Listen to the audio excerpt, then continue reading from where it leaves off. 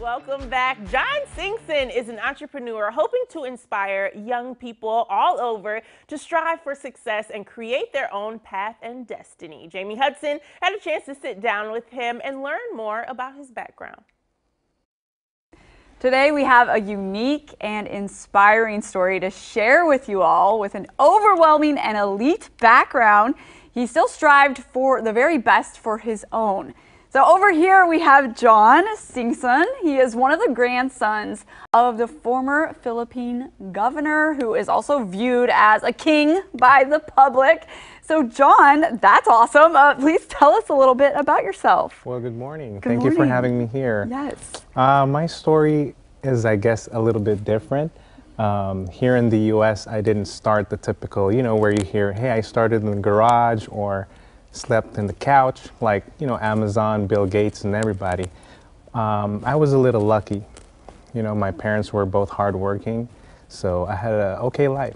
That's so Yes. awesome. I know. So now the question is, why move to America and instead of, just staying back home where you really had it made? Yes. So, well, I can say I've seen many things in life. I believe that I needed to create my own path because, when everything falls off, you can only help yourself, right? So I didn't really want to shadow on my family's success and kind of make, my own thing here in the United States. I kind of wanted to go in the mud and get dirty and work on my own and kind of like see the success through that. So, yeah.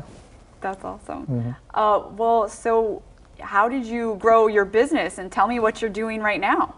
Well, my main business is real estate and investments, and I have a couple more businesses like retail and many things. So I shook many hands. I met a lot of people. Like they say, the more hands you shake, the more money you make. And providing convenience to people, I really got good at it lately. So I guess whatever you do in business, when you provide convenience, that's the key right there. That is a great, that's great perspective and great advice too. I love that about the shaking hands.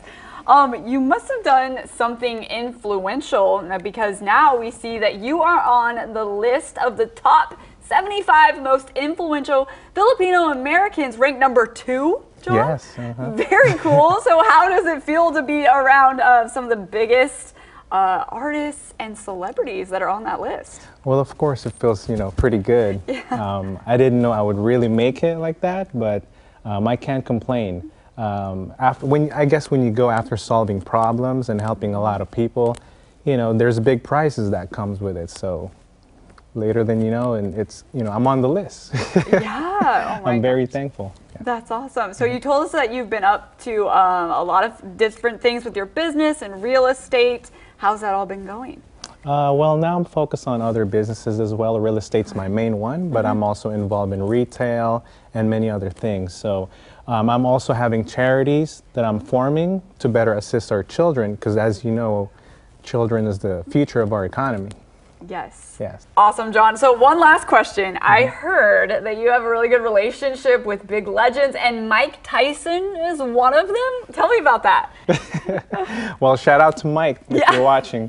Well, I would never want to know how it feels to be in the ring with a legend, but I'd probably be happy just getting knocked out and take the money and invest it somewhere else, That's so great. Yeah.